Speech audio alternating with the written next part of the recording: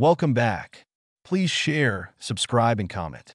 In physical cosmology, Big Bang nucleosynthesis, also known as primordial nucleosynthesis and abbreviated as BBN, is the production of nuclei other than those of the lightest isotope of hydrogen, hydrogen 1H, having a single proton as a nucleus during the early phases of the universe. This type of nucleosynthesis is thought by most cosmologists to have occurred from 10 seconds to 20 minutes after the Big Bang.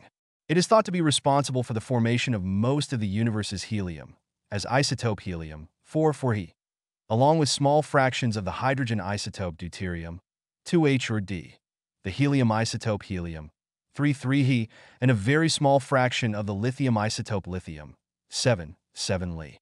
In addition to these stable nuclei, two unstable or radioactive isotopes were produced: the heavy hydrogen isotope tritium 3H or T, and the beryllium isotope beryllium 7B. These unstable isotopes later decayed into 3He and 7Li, respectively, as above. Elements heavier than lithium are thought to have been created later in the life of the universe by stellar nucleosynthesis, through the formation, evolution, and death of stars. Characteristics: there are several important characteristics of Big Bang nucleosynthesis. BBN, the initial conditions, neutron-proton ratio, were set in the first second after the Big Bang. The universe was very close to homogeneous at this time and strongly radiation-dominated. The fusion of nuclei occurred between roughly 10 seconds to 20 minutes after the Big Bang. This corresponds to the temperature range when the universe was cool enough for deuterium to survive, but hot and dense enough for fusion reactions to occur at a significant rate. It was widespread, encompassing the entire observable universe. The key parameter which allows one to calculate the effects of Big Bang nucleosynthesis is the baryon/photon number ratio, which is a small number of order 6 times 10⁻10. This parameter corresponds to the baryon density and controls the rate at which nucleons collide and react. From this, it is possible to calculate element abundances after nucleosynthesis ends. Although the baryon per photon ratio is important in determining element abundances, the precise value makes little difference to the overall picture. Without major changes to the Big Bang theory itself, BBN will result in mass abundances of about 75% of hydrogen, 1 about 25% helium, 4 about 0.01% of deuterium, and helium, 3 trace amounts, on the order of 10⁻10, of lithium, and negligible heavier elements. That the observed abundances in the universe are generally consistent with these abundance numbers is considered strong evidence for the Big Bang theory. In this field, for historical reasons, it is customary to quote the helium-4 fraction by mass, symbol Y, so that 25% helium-4 means that helium-4 atoms account for 25% of the mass, but less than 8% of the nuclei would be helium-4 nuclei. Other trace nuclei are usually expressed as number ratios to hydrogen. The first detailed calculations of the primordial isotopic abundances came in 1966 and have been refined over the years using updated estimates of the input nuclear reaction rates. The first systematic Monte Carlo study of how nuclear reaction rate uncertainties impact isotope predictions over the relevant temperature range was carried out in 1993. Important parameters: the creation of light elements during BBN was dependent on a number of parameters. Among those was the neutron-proton ratio, calculable from standard model physics, and the baryon-photon ratio. Neutron-proton ratio: the neutron-proton ratio was set by standard model physics before the nucleosynthesis era, essentially within the first 1 second after the Big Bang. Neutrons can react with positrons or electron neutrinos to create protons and other products in one of the following reactions: N plus E plus minus nu E plus P, N plus nu E minus P plus E minus, at times much earlier than 1 second. These reactions were fast and maintained the N/P ratio close to 1:1. As the temperature dropped, the equilibrium shifted in favor of protons due to their slightly lower mass, and the N/P ratio smoothly decreased. These reactions continued until the decreasing temperature and density caused the reactions to become too slow, which occurred at about T equals 0.7 MeV, time around 1 second, and is called the freeze-out temperature. At freeze-out, the neutron-proton ratio was about 1/6. However, free neutrons are unstable with a mean life of 880 seconds. Some neutrons decayed in the next few minutes before fusing into any nucleus. So the ratio of total neutrons to protons after nucleosynthesis ends is about 1/7. Almost all neutrons that fused instead of decaying ended up combined into helium-4 due to the fact that helium-4 has the highest binding energy per nucleon among light elements. This predicts that about 8% of all atoms should be helium-4, leading to a mass fraction of helium-4 of about 25%, which is in line with observations. Small traces of deuterium and helium-3 remained as there was insufficient time and density for them to react and form helium-4. Baryon-photon ratio. The baryon-photon ratio, eta, is the key parameter determining the abundances of light elements after nucleosynthesis ends. Baryons and light elements can fuse in the following main reactions, along with some other low-probability reactions leading to 7Li or 7B. An important feature is that there are no stable nuclei with mass 5 or 8, which implies that reactions adding one baryon to 4He or fusing two 4He do not occur. Most fusion chains during BBN ultimately terminate in 4He helium-4, while incomplete reaction chains lead to small amounts of leftover 2H or 3He. The amount of these decreases with increasing baryon-photon ratio. That is, the larger the baryon-photon ratio, the more reactions there will be, and the more efficiently deuterium will be eventually transformed into helium-4. This result makes deuterium a very useful tool in measuring the baryon-to-photon ratio. Sequence Big Bang nucleosynthesis began roughly about 20 seconds after the Big Bang, when the universe had cooled sufficiently to allow deuterium nuclei to survive disruption by high-energy photons. Note that the neutron-proton freeze-out time was earlier. This time is essentially independent of dark matter content, since the universe was highly radiation-dominated until much later, and this dominant component controls the temperature/time relation. At this time, there were about 6 protons for every neutron, but a small fraction of the neutrons decay before fusing in the next few hundred seconds. So at the end of nucleosynthesis, there are about 7 protons to every neutron, and almost all the neutrons are in helium-4 nuclei. One feature of BBN is that the physical laws and constants that govern the behavior of matter at these energies are very well understood, and hence BBN lacks some of the speculative uncertainties that characterize earlier periods in the life of the universe. Another feature is that the process of nucleosynthesis is determined by conditions at the start of this phase of the life of the universe, and proceeds independently of what happened before. As the universe expands, it cools. Free neutrons are less stable than helium nuclei, and the protons and neutrons have a strong tendency to form helium-4. However, forming helium-4 requires the intermediate step of forming deuterium. Before nucleosynthesis began, the temperature was high enough for many photons to have energy greater than the binding energy of deuterium. Therefore, any deuterium that was formed was immediately destroyed, a situation known as the deuterium bottleneck. Hence, the formation of helium-4 was delayed until the universe became cool enough for deuterium to survive, at about T equals 0.1 MeV, after which there was a sudden burst of element formation. However, very shortly thereafter, around 20 minutes after the Big Bang, the temperature and density became too low for any significant fusion to occur. At this point, the elemental abundances were nearly fixed, and the only changes were the result of the radioactive decay of the 2 major unstable products of BBN, tritium and beryllium-7. History of theory. The history of Big Bang nucleosynthesis began with the calculations of Ralph Alpher in the 1940s. Alpher published the Alpher-Beta-Gamow paper that outlined the theory of light element production in the early universe. Heavy elements Big Bang nucleosynthesis produced very few nuclei of elements heavier than lithium due to a bottleneck, the absence of a stable nucleus with 8 or 5 nucleons. This deficit of larger atoms also limited the amounts of lithium-7 produced during BBN. In stars, the bottleneck is passed by triple collisions of helium-4 nuclei, producing carbon, the triple alpha process. However, This process is very slow and requires much higher densities, taking tens of thousands of years to convert a significant amount of helium to carbon in stars, and therefore it made a negligible contribution in the minutes following the Big Bang.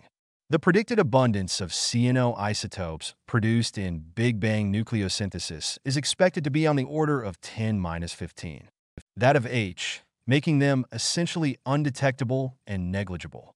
Indeed, none of these primordial isotopes of the elements from beryllium to oxygen have yet been detected, although those of beryllium and boron may be able to be detected in the future. So far, the only stable nuclides known experimentally to have been made during Big Bang nucleosynthesis are protium, deuterium, helium-3, helium-4, and lithium-7.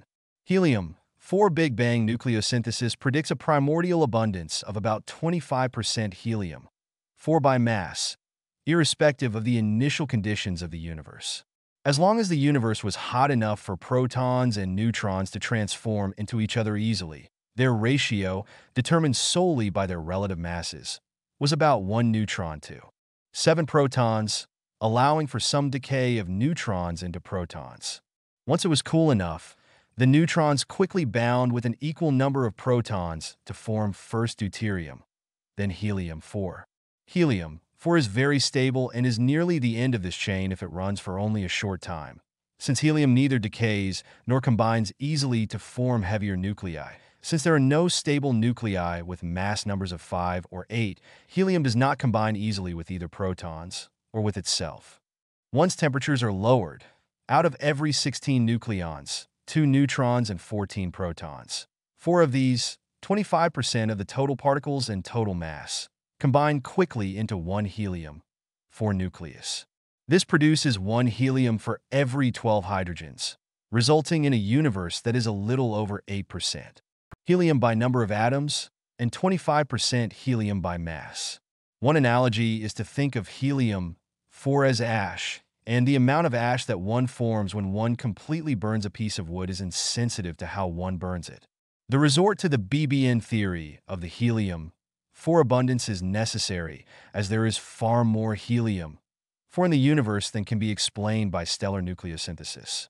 In addition, it provides an important test for the Big Bang theory. If the observed helium abundance is significantly different from 25%, then this would pose a serious challenge to the theory.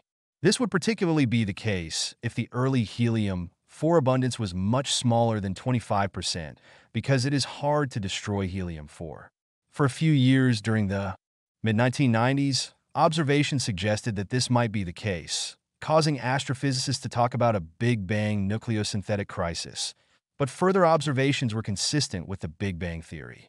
Deuterium is in some ways the opposite of helium-4, in that while helium-4 is very stable and difficult to destroy, deuterium is only marginally stable and easy to destroy.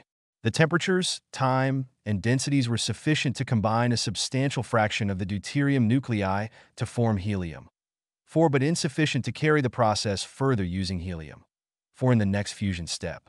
BBN did not convert all of the deuterium in the universe to helium-4 due to the expansion that cooled the universe and reduced the density, and so cut that conversion short before it could proceed any further. One consequence of this is that unlike helium-4, the amount of deuterium is very sensitive to initial conditions. The denser the initial universe was, the more deuterium would be converted to helium-4 before time ran out, and the less deuterium would remain. There are no known post-Big Bang processes which can produce significant amounts of deuterium. Hence, observations about deuterium abundance suggest that the universe is not infinitely old, which is in accordance with the Big Bang theory. During the 1970s, there were major efforts to find processes that could produce deuterium, but those revealed ways of producing isotopes other than deuterium. The problem was that while the concentration of deuterium in the universe is consistent with the Big Bang model as a whole, it is too high to be consistent with a model that presumes that most of the universe is composed of protons and neutrons. If one assumes that all of the universe consists of protons and neutrons, the density of the universe is such that much of the currently observed deuterium would have been burned into helium-4. The standard explanation now used for the abundance of deuterium is that the universe does not consist mostly of baryons, but that non-baryonic matter, also known as dark matter, makes up most of the mass of the universe. This explanation is also consistent with calculations that show that a universe made mostly of protons and neutrons would be far more clumpy than is observed. It is very hard to come up with another process that would produce deuterium other than by nuclear fusion. Such a process would require that the temperature be hot enough to produce deuterium, but not hot enough to produce helium-4, and that this process should immediately cool to non-nuclear temperatures after no more than a few minutes. It would also be necessary for the deuterium to be swept away before it reoccurs.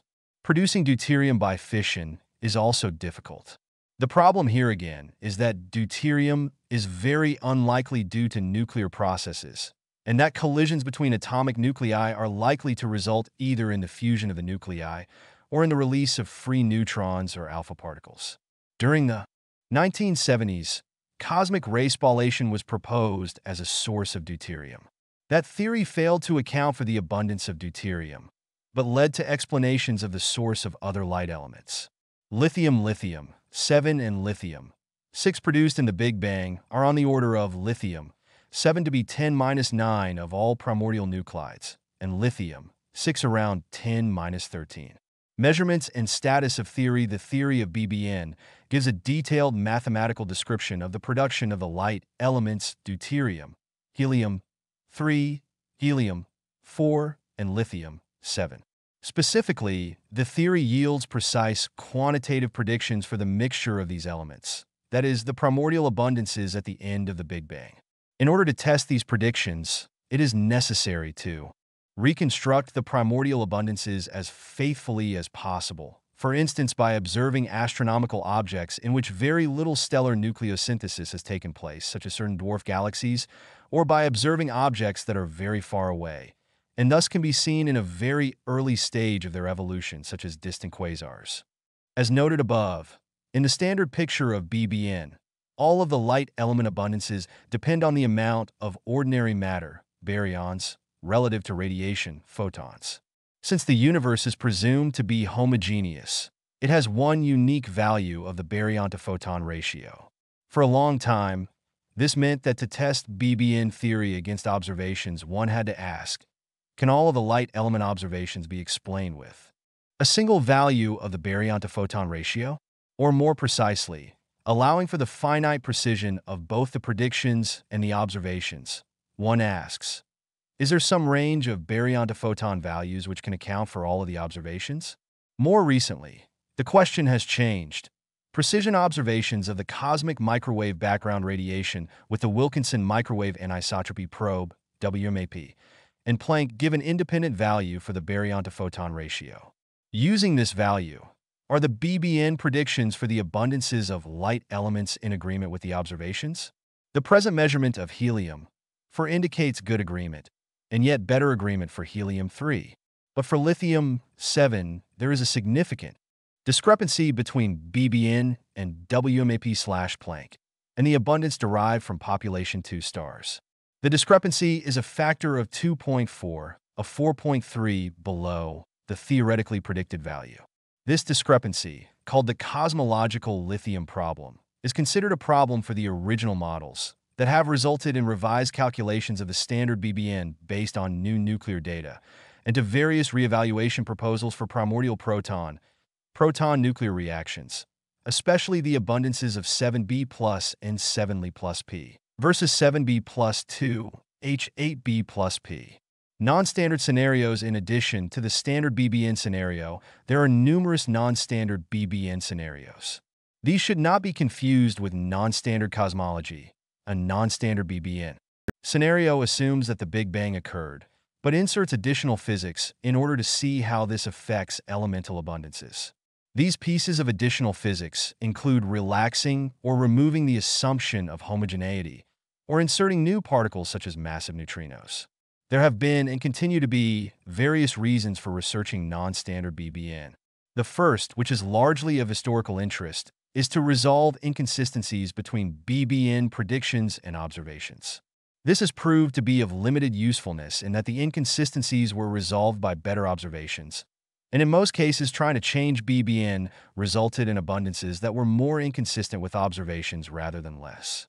The second reason for researching non-standard BBN, and largely the focus of non-standard BBN in the early 21st century, is to use BBN to place limits on unknown or speculative physics. For example, standard BBN assumes that no exotic hypothetical particles were involved in BBN. One can insert a hypothetical particle, such as a massive neutrino, and see what has to happen before BBN predicts abundances that are very different from observations. This has been done to put limits on the mass of a stable tau neutrino.